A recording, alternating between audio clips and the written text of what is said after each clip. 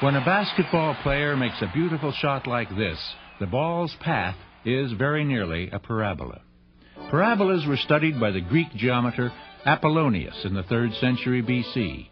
Much later, in the 17th century, Galileo showed that parabolas play an important role in physics.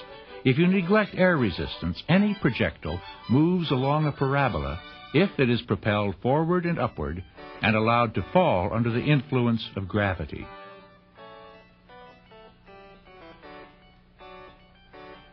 To make a sailboat glide smoothly through the water, naval architects use cubic curves to shape the hull.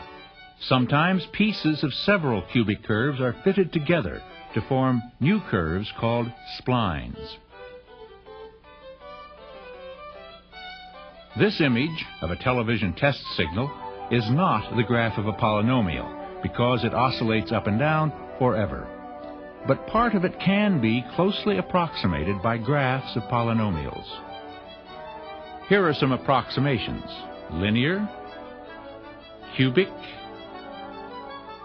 and higher degree. See how the polynomials fit the curve better and better as the degree increases.